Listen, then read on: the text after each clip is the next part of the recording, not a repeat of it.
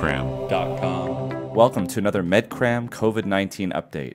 There's always been a question as to whether or not long COVID symptoms are the result of the virus surviving or even reproducing long-term somewhere in the body. Before us is a case that I think is very interesting for a number of reasons, and it was recently published, and the title is Persistent SARS-CoV-2 Nucleocapsid Protein Presence in the Intestinal Epithelium of a Pediatric Patient 3 months after acute infection. The patient was an 11-year-old female with no known comorbidities, and she was diagnosed with SARS-CoV-2 positivity by PCR. Shortly after that, she developed abdominal pain. At first, doctors took a history and they ended up treating her with something called a proton pump inhibitor, which is often used for gastroesophageal reflux disease, which is not uncommon in the pediatric population. The pain was described as crampy and burning, and it got worse with either eating or stooling. The patient said it was anywhere between a 5 to 7 out of 10 in terms of intensity. Now, while the patient did have nausea, the patient denied any vomiting, weight loss, diarrhea, blood in stool, joint pains, or skin changes. And these are important symptoms to know because they rule out other potential causes. Now, they also did a number of blood tests. They did a complete blood count, which measures the white blood cell count, the hemoglobin, and the platelets in the blood, and that checked out to be normal.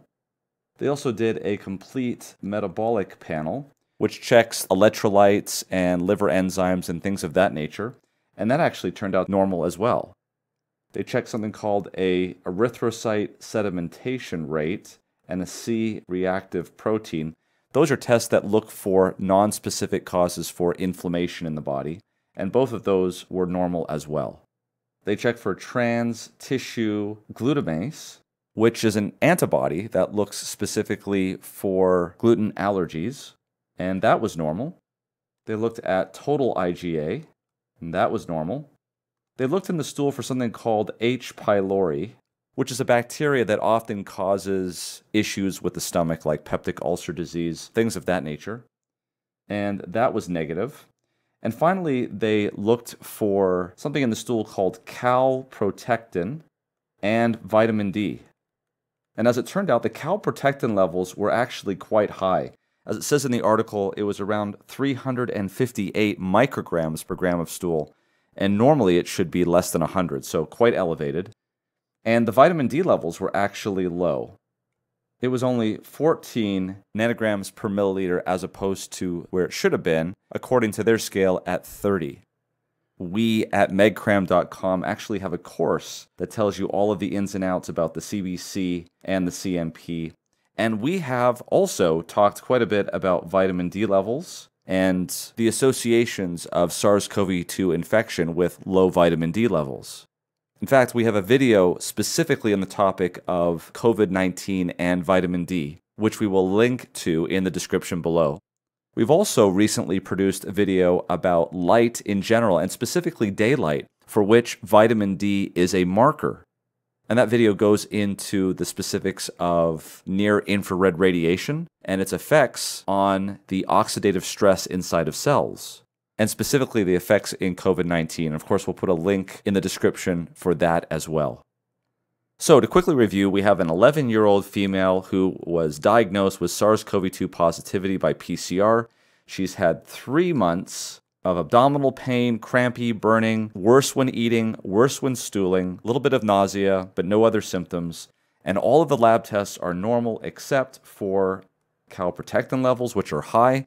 And calprotectin levels are elevated as a surrogate marker for neutrophils, which are white blood cells and part of the immune system. When they come into the intestinal area, they get basically this protein becomes leaked out into the stool and it can be picked up and measured. And finally, a low vitamin D level. Now, it should be spoken about that this patient is actually from New York.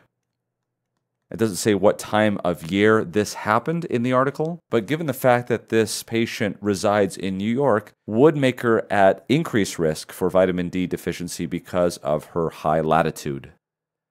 So because these symptoms had gone on for 3 months, the patient had both an upper endoscopy, which is basically a scope that goes down the mouth and into the esophagus and stomach, and also into a portion of the small bowel. But also the patient had a colonoscopy, which is a lower endoscopy, and the patient's colon was examined. According to the article, the patient's upper endoscopy was completely normal. However, there was friable tissue. That means tissue that was very easily damaged and inflamed down in the colon. And so there was some issues there, and we'll take a look at that more carefully right now. But before we do, let's take a look at the SARS-CoV-2 virus anatomy. Here we see a virion, which is made up, of course, of the spike protein, which is this blue spike protein. There is the membrane protein, which is this part here, purple. There's also the single-stranded RNA, which of course is this dark purple squiggly line that's going here in the middle. But the thing I want to look at even more importantly here is the nucleocapsid proteins. The nucleocapsid proteins here, you can see, are these red proteins which bind to the single-stranded RNA in the viral particle. And it's important to understand this because these nucleocapsid particles or proteins are unique specifically to the SARS-CoV-2 virus. And so if you see these proteins or antibodies against these proteins, you can know for sure that the patient has been infected with SARS-CoV-2. So when they did the colonoscopy, they took biopsies of that area and they prepared it and they looked at it under the microscope. And what you're seeing right now is the results of that biopsy. And you can see here in B, let's look at B first. What you'll notice here is these things here are generally speaking normal. They should normally be there. These are the parts of the intestine that allow for absorption. And you can see cells that are lining this area. What is not normal are the number of cells, as you can see here, in this interstitial space, lamina propria they would call it. And these represent many lymphocytes, which is usually indicative of chronic inflammation.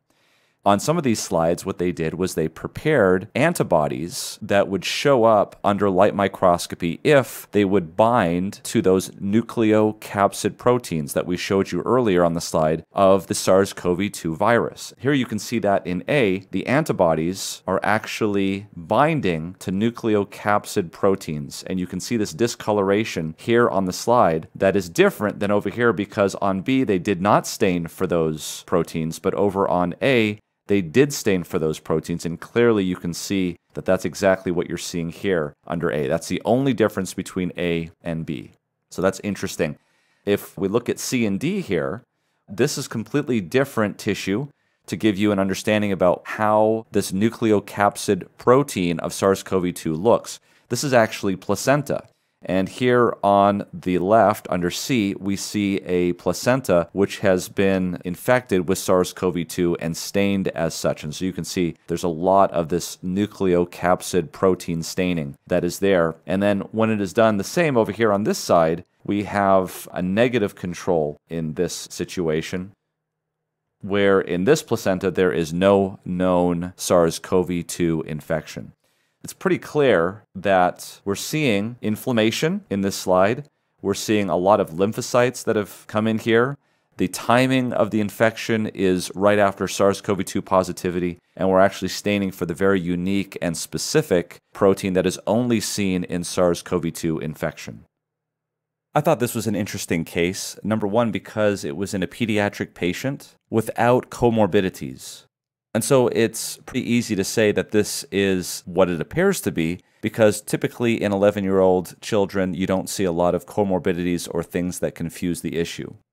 Secondly, I thought it was interesting because of the vitamin D deficiency. I think it would be interesting to see in more studies how common vitamin D deficiency is in patients with long COVID symptoms, and whether supplementation improves the symptoms. And as we recently discussed in our Light as Medicine video, there is the possibility that sunlight has much more to it than just vitamin D, and that vitamin D might be a marker of appropriate sunlight exposure and therefore its deficiency, the lack thereof. The authors of this study did not say whether or not the patient improved or whether or not she got vitamin D supplementation, but they did say at the end that there are a suggestion of possible therapeutic interventions, including vaccination, monoclonal antibody therapy, or corticosteroid therapy. And of course, they propose that further studies are needed to evaluate the impact and frequency of persistent gastrointestinal SARS-CoV-2 infection and to correlate symptoms with the severity of disease.